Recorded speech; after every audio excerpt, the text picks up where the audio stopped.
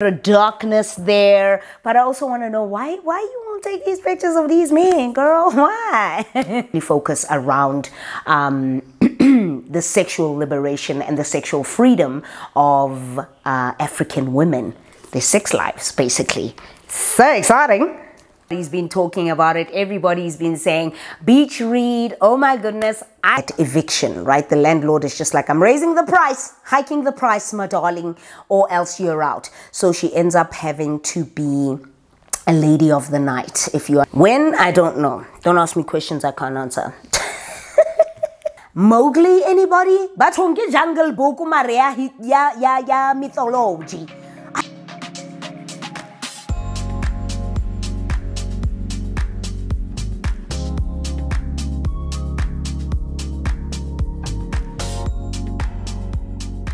Hey bookers, hey friends, welcome back to the channel, welcome back to another video. I wanted to share with you some of the books that I'm going to be reading. These are the books. I've literally overhauled all the books that I was planning on reading last year, and I wanted to start the new year fresh with different books. Tends to happen when you have quite a lot of books to choose from, but in truth, I really want to read these books, and I wanted to share with you some of the books that I'll be reading. So these are the books that are going to be on my TBR, and if we've got time, maybe at the end of the video, I can also throw in some new books that I picked up, books that were sent to me by publishers, and so on and so forth. So this is really, really exciting. I'm so excited. Thank you so much for choosing me over and over again. As you know, I appreciate you so much. Please subscribe to the channel if you like the content that the channel provides you, that I provide you. Please do consider subscribing to the channel. Join the membership space because there's also content on there. It's coming. I'm still planning my content for the year. So please just give me a little bit of grace, especially when it comes to the membership space. But we're here. I'm going to share with you some of the books that I'll be reading, and I'm looking forward to it so much. So let's get started. All right, so the first book is this one. This is When the Filter Fades by Janine Jellers. Now, Janine Jellers is a South African born and bred author. Really excited. She's based in Cape Town, and this, I believe, is the perfect summer read. We are still in summer, and I'm going to be starting this book literally today. I was supposed to start it a week ago, but I was finishing off something else, but I'm going to start this one today. In this one, we follow three women, three really pretty women. Can you see? Yeah, three really pretty women. We are following Lynn, who is an influencer. Listen, she does outfit of the days. She's always posing on her influencing pages, her social pages, with the greatest outfits on. She's known as Linfluencer. You know what I'm saying? People love her. They love following her. Great content creator. And then we have Lebu.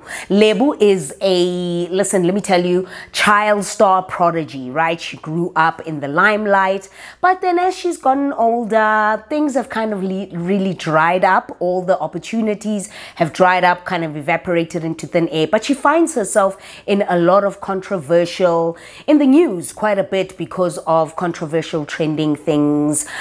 She's quite the controversial character. Then we have Mbali, who is an entertainment blogger. Hey, Owami, sounds right, anybody? She is an entertainment blogger, and she's got her own website, and she drops the hottest topics. She's the first one on board. She's pushing, she's going. And things are getting a little bit tricky for her because of one hashtag called hashtag hustle. Listen, things might look like, this hashtag looks like it could be threatening her whole career. So we watch in this book, we watch the dynamics between all the characters, how their lives kind of collide. We watch their wins and we watch their woes as well. But certain things happen between all these three characters that brings their lives together in a good way or in a bad way. We just don't know. So I'm really excited to read this. Everybody's been talking about it. Everybody's been saying beach read. Oh my goodness, I can't be at the beach. I can't be at the beach. I'm a Joburg girl, but I'm gonna read it anyway because it's summertime and it's a South African author, so I'm really excited. I haven't read anything by a South African author in a while, so I'm really looking forward to this. The next one is Boy Parts by Eliza Clark. Now I started reading this, literally got 5 pages in. started reading this last year and I couldn't get into it. For maybe it was because it was the latter part of the year and I was really starting to feel tired and the year-end fatigue and all of that. But let me tell you, if there is something by Eliza Clark, I'm reading it. I just want to read it. In this one, we follow Irina. Irina is a beautiful, stunning, gorgeous woman, very, very intelligent, very, very creative. And Elena has this really intrinsic but very weird obsession with male body parts. You know, did I say body parts? Boy parts, right? She has a very intrinsic obsession with taking pictures of the male body naked. Not just naked, okay? And in this one, she's stuck in a dead-end job and she's just like, I'm a bartender, whatever. I don't even want to do this, bro. But then one day she gets an opportunity to showcase some of her photography or her designs in an art gallery. And now this collides her world because this obsession that she has of taking naked pictures of men is actually quite darker than it seems. So it draws to this culmination, which involves her best friend and a young man from a local supermarket who has attracted her attention. So excited. So excited. So there's a little bit of darkness there, but I also want to know why you won't take these pictures of these men, girl? Why? And the next one is The Sex Lives of African Women. Now, this is a non-fiction by Nana Dakoa Sekiyama. I'm sorry if I'm saying that incorrectly. I do apologize. But this is more like essays, or I think essays, or rather maybe also an anthology following the lives of different women on the African continent and with regards to their sexual liberation, their sexual choices, the things that they do that, you know, kind of enhances their sexual freedom. So we follow a woman who is in Egypt, right? And she is, she queer. Yes, she's queer. She finds a queer community in Egypt. And as you can imagine, this might be a little bit of a tricky situation because Egypt is an Arab country. So, and in one of the other stories, you have a lady who has a polyamorous relationship where she is, you know, polyamory. Apparently it's the thing, you know, it's those hot topic terms these days. And she's based in Senegal along with other stories as well. But they centrally focus around the sexual liberation and the sexual freedom of African women, their sex lives, basically. So exciting. I don't know. I'm already so excited about just those three. Oh my God, I'm so excited. The next one is a sci-fi, I'd like to say, or fantasy. Now, this one I don't know too much on, but I've heard wonderful things on. Hate the sticker from Bargain Books, but I picked it up at 69 bucks. And this is a book that is loved. Okay, I've heard great things about this book. Now, this is Black Sun by Rebecca Roanhorse. Apart from the sticker, that's a beautiful cover. So it says here, a God will return when the earth and sky converse under the black sun. In the holy city of Tova, the winter solstice is usually a time of celebration and renewal. But this year, it coincides with a solar eclipse, a rare celestial event prescribed by the sun priest and an unbalancing of the world. Meanwhile, a ship launches from the distant city bound for Tova and set to arrive on the solstice. The captain of the ship, Shiala, a disgraced teak whose song can calm the waters around her as easily as it can warp a man's mind. Her ship carries one passenger, described as harmless. The passenger, Serapio, is a young man, blind, scarred, and cloaked with destiny. I don't know. It sounds so exciting. I don't know. I'm trying to get into sci-fi and fantasy, blame it on charity, but also blame it on Red Rising. Truly, blame it on Red Rising because I loved it so much, so I'm getting into it. Okay, so can't wait to also try this one out. We also have to have African literature. What do you even mean? This is Yinka. Where is your husband? Where is your husband? This is by Lizzie Demilola Blackburn. Okay, and in this one we follow Yinka, who wants to find love, but the problem is her mother wants to find it for her. Now, if you read a lot of African literature, especially when it comes to Nigerian just women on the African continent, more especially maybe on the west of the African continent, especially in African literature. The moms are hell-bent on making sure that their daughters find love, find a man, a husband, make children, and all of this. And this one, I'm really excited to read this one because I've heard that it's also quite funny. It's actually quite jovial as well. She also has many aunties who frequently pray for her delivery from singledom. Okay. So in this one, Yinka's cousin essentially gets married, and that sort of spearheads Yinka deciding, okay, that's it. She needs to find herself a date for her cousin's wedding. So this synopsis is not uncommon. I think I've read this synopsis in a number of books, but I'm looking forward to reading this one. This one's been sitting on the shelf for a while, and I picked it up right here in this space right here. So I need to put another book there. So I'm gonna read this, pick it up. So exciting. And then Memphis. Are you joking? Look at this cover. Look at this cover! I absolutely love it. And I think this is also a historical fiction novel where we follow different generations of women from the same family. So here we follow Joan, who was only a child when she visited Memphis, but she remembers the bustle of Bale Street on a summer's night. She doesn't know that she's likely to hear a gunshot ring out as the sound of children while the children are playing. How the smell of honeysuckle is almost overwhelming as she climbs the porch steps to the house where her mother grew up. But when the front door opens, she does remember Derek. So yeah, we follow the women of the North family. They are no strangers to adversity and resilience, and it runs in their blood. So I don't know. I don't want to know too much about this, but I love books where we follow a generation of women from one family. One of the books that I loved absolutely the most is that one over there. It's by Jacqueline Woodson. Red at the Bone. I read a book a couple of years ago by Jacqueline Woodson called Red at the Bone. I've got it over there. It's sitting right there. I can see it. And I loved it. In that one, again, we also followed a generation of women from the grandmother to the mother to the daughter to her daughter. You know what I'm saying? And this is something along those lines as well. Really, really excited to read this one because then you watch the dynamics between motherhood, grandmother, child, all of that, and you watch their relationships evolve over the years. So I'm really, really excited to read this one as well. I think it's such a great selection of books from different parts of the world as well. Different genres. Well, not that many different genres, but you know what I'm saying, girl. You know what I'm saying. So let me show you what they are. Oh, heavy. Alrighty. Okay.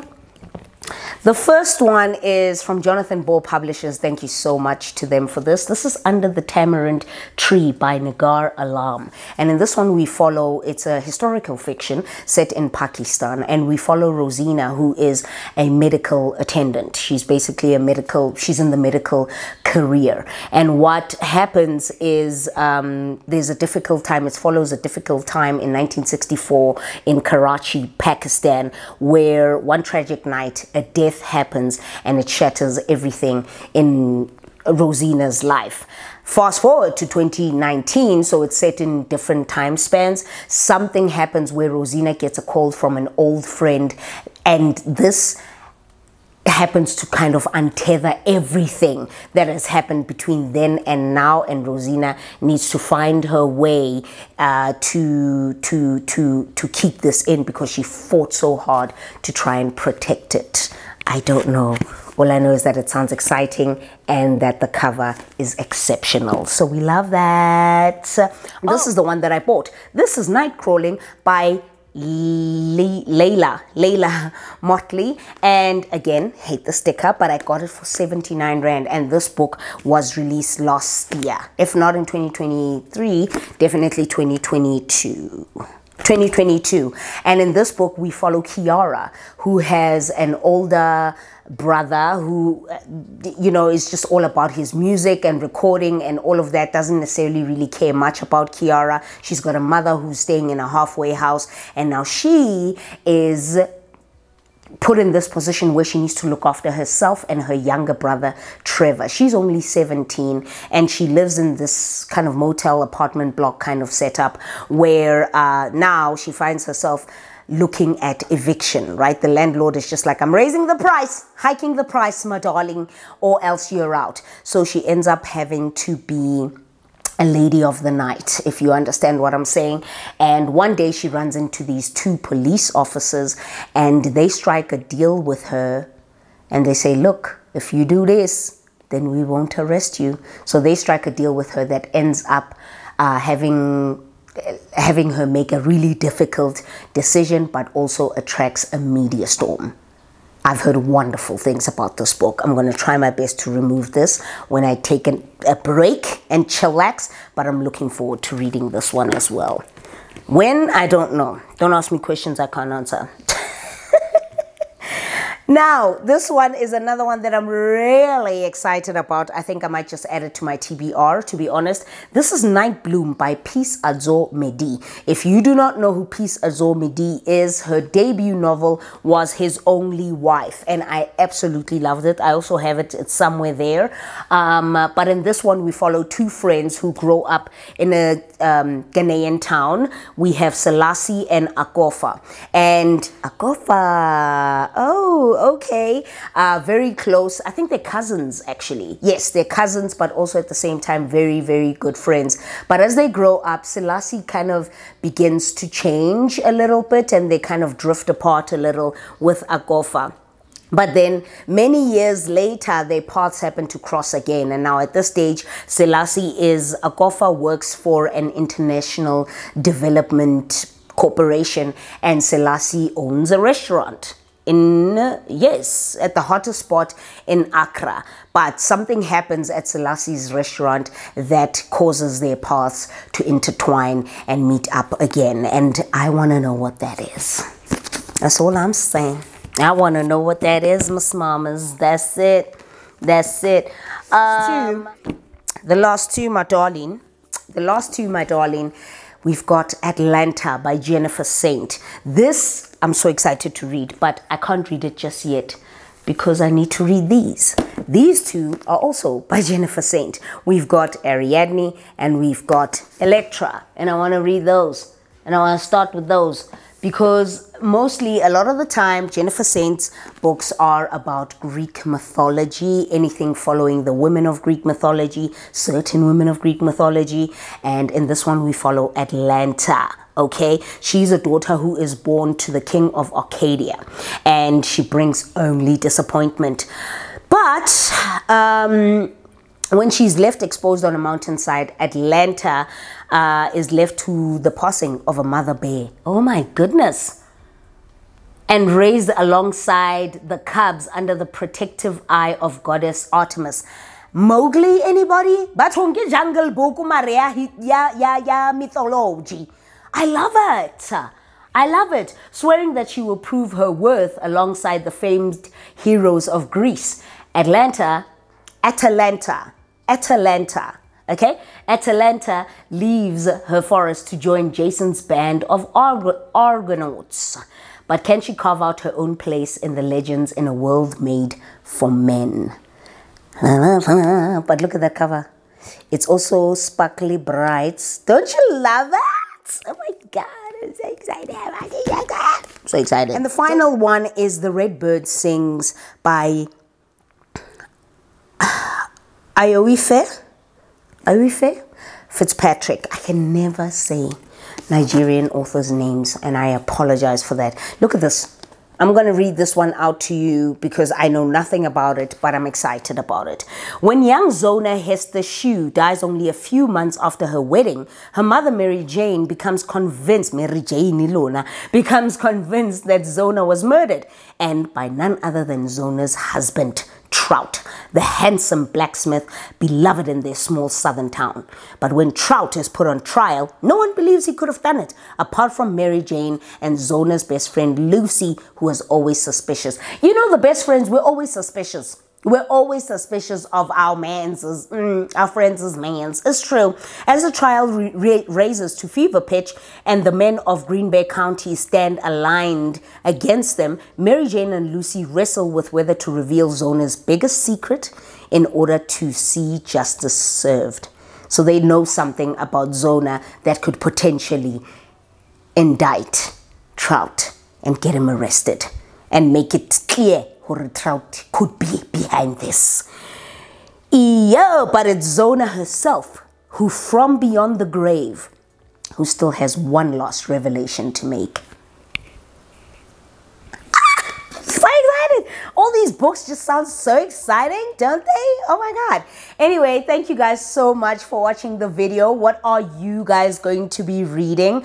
I'm so excited about the books that I'm going to read. I need to switch up my TBR again and put some books further out and put the other ones closer. It's a lot.